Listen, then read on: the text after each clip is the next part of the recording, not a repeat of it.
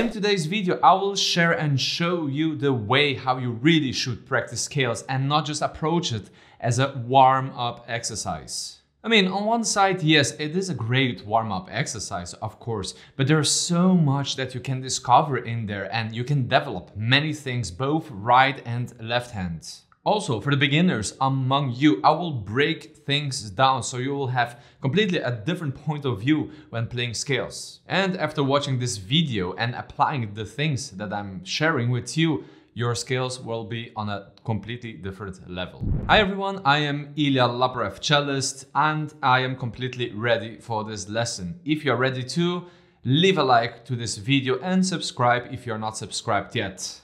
Now let's dive right into the scales.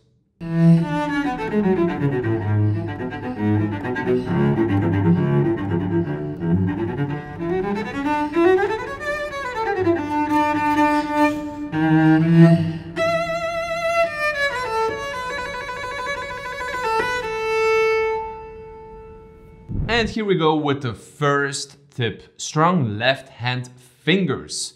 With a strong left hand, I mean a precise articulation, so no jelly fingers. Because when you have lazy jelly fingers, this will affect your intonation. So let's take a look, what do I mean? So I start first version with strong fingers, well articulated, and the other version with lazy jelly fingers, and you will clearly hear the difference.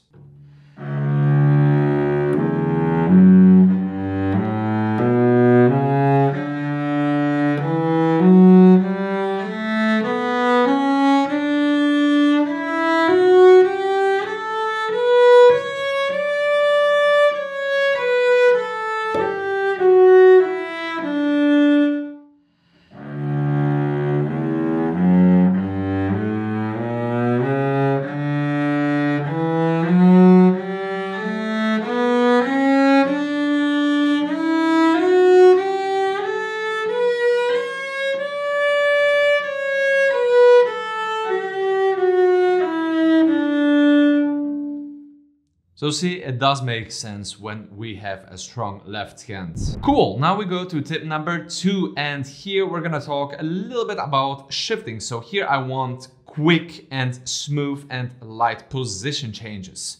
This can be a little bit misleading, especially when I ask to my students to do light and quick shiftings. Sometimes they misunderstand and they jump, which is wrong. Because by jumping too fast and using big motions, you might hit the wrong pitch, so the wrong note, and it's gonna be out of tune. The thumb on our left hand is our support, so make sure that you don't squeeze the thumb in the neck. The thumb has to be relaxed and needs to be felt free. I will show you now a dumb but useful exercise in order to understand the feeling and the motion.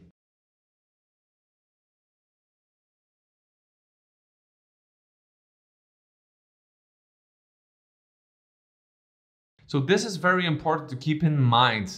Make sure that your thumb is completely relaxed and not pressing on the neck.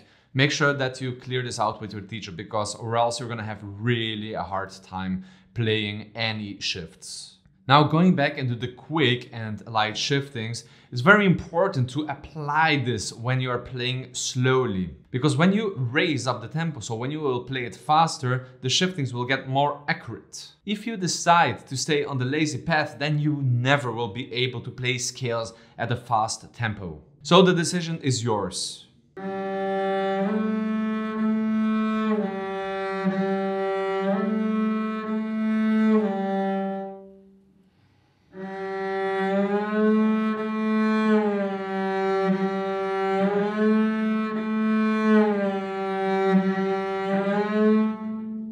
Tip number 3, practice the painful places separately. Let's say that you are having problems with a certain shift.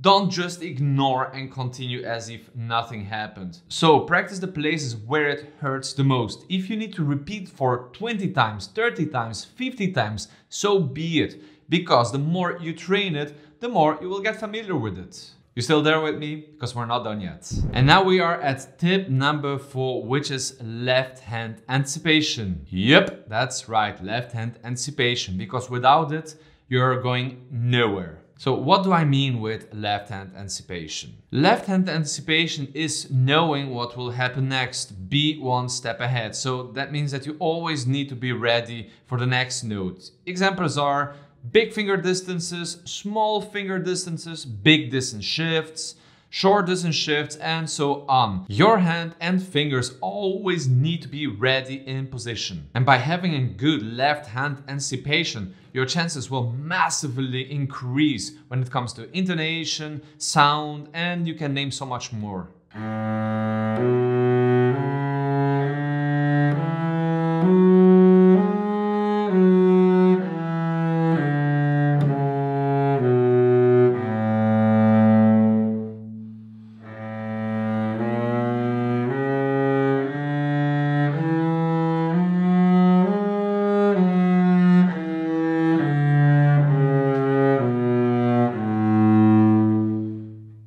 And now comes the last tip, so tip number 5, which is equal bow use or bow distribution, as I like to call it. It's very important that you have a very organized bow use, because if not, this can affect a lot on the sound on the cello. So make sure that you calculate very well your bow use, and don't forget, if you speed up the tempo with the left hand, the right hand always stays the same. So the speed always stays the same. It doesn't matter if you play 4 notes, 8 notes, 16 notes, 32 notes in one bow, the pace is exactly the same. So let's check it out in the next example.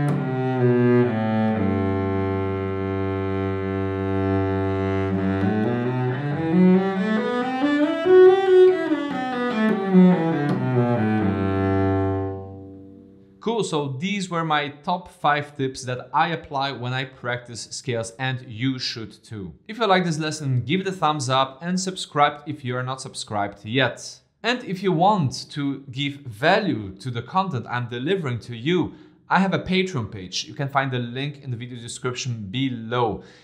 It's a page where you can donate any amount you wish, and in return you will get monthly rewards depending on the amount you donate. Thank you so much for watching, and the next lesson we're gonna see how to improve and produce a beautiful sound on the cello with easy tips for all levels. So beginners, advanced, professionals. Okay, professionals, they know already how to produce a great sound, of course. I'll see you in the next lesson. Have a good one. Cheers!